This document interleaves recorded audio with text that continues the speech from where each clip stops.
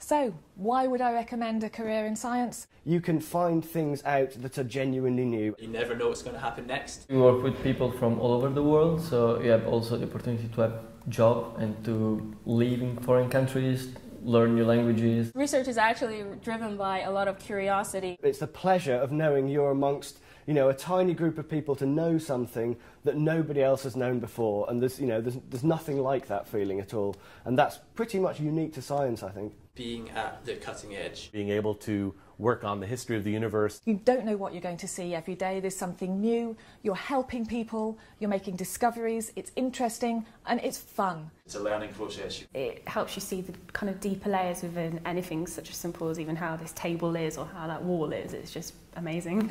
Anybody out there who is interested in nature, is interested in technology. Organise your work experience in a lab, see what it's like, go to an open day, talk to scientists. I'm sure they're more than willing to tell you about what they do, and there's so much available for you to study. So biology, chemistry, physics. You can come to university and be a physicist like me.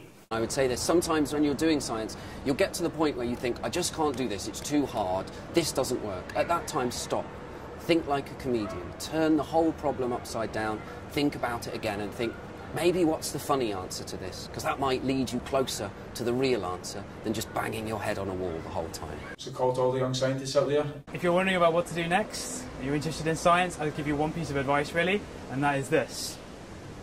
Stay curious.